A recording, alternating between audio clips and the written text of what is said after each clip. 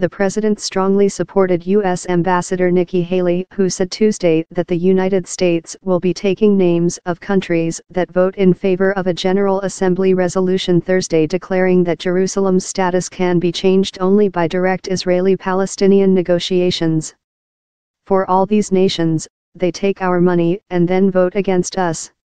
They take hundreds of millions of dollars, even billions of dollars, and then they vote against us, Trump told reporters at a cabinet meeting in Washington with Haley sitting nearby. We're watching those votes. Let them vote against us. In a letter to over 180 of the 193 UN member states and an even tougher tweet Tuesday, Haley hinted at possible U.S. retaliation, but Trump's comments made clear to recipients of U.S. assistance that billions of dollars could be at stake. Haley's threat drew sharp criticism from the Palestinian and Turkish foreign ministers before they flew to New York for the General Assembly vote. They accused the U.S. of intimidation. Nihad Awood, National Executive Director of the Council on American-Islamic Relations, tweeted after Trump's comments, "Our government should not use its leadership at the UN to bully/blackmail other nations that stand for religious liberty and justice in Jerusalem.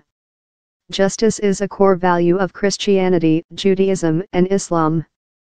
Ambassador Rhonda, king of the tiny Caribbean nation of St. Vincent and the Grenadines, sent Haley a letter saying that her country treasures the United States as an enduring ally but will vote against Trump's action. Before Haley's letter and tweet, Palestinian UN Ambassador Riyad Mansour told the Associated Press he expected massive support for the resolution in the General Assembly. What impact the threats from Trump and Haley will have remains to be seen.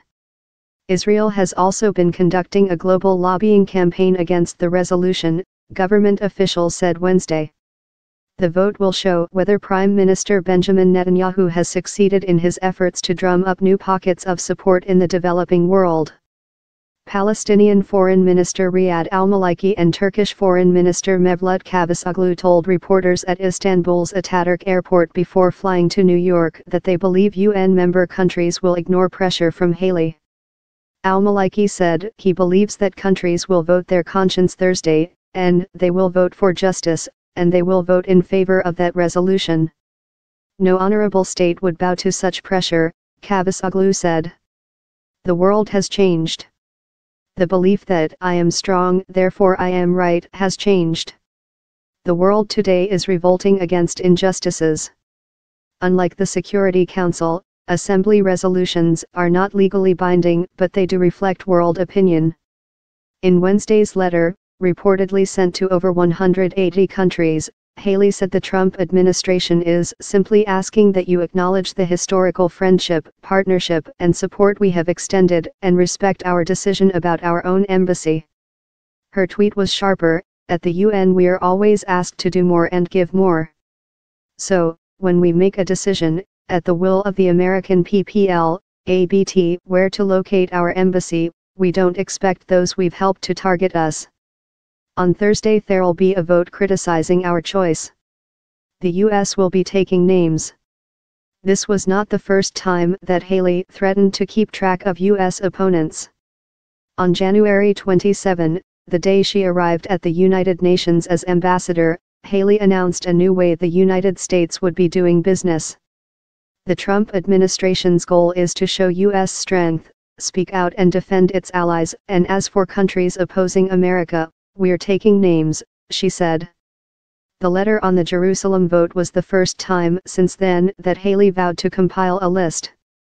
Her action recalled to some veteran UN diplomats the run-up to the Iraq War in 2002, when then U.S. President George W. Bush launched a campaign against France and other opponents of military action who refused to support a Security Council resolution to authorize war. The resolution, which former British Prime Minister Tony Blair was pressing for and the US backed, was withdrawn by Britain because it was certain to be defeated as a result of strong council opposition. The resolution being voted on Thursday is co-sponsored by Turkey, chair of the Summit of the Organization of Islamic Cooperation, and Yemen, chair of the Arab Group at the UN. It is very similar to the defeated Security Council resolution. The draft resolution says Jerusalem is a final status issue and reaffirms 10 Security Council resolutions on Jerusalem, dating back to 1967, including requirements that the city's final status must be decided in direct negotiations between Israel and the Palestinians. The draft resolution demands that all states comply with Security Council resolutions regarding the Holy City of Jerusalem, and not to recognize any actions or measures contrary to those resolutions.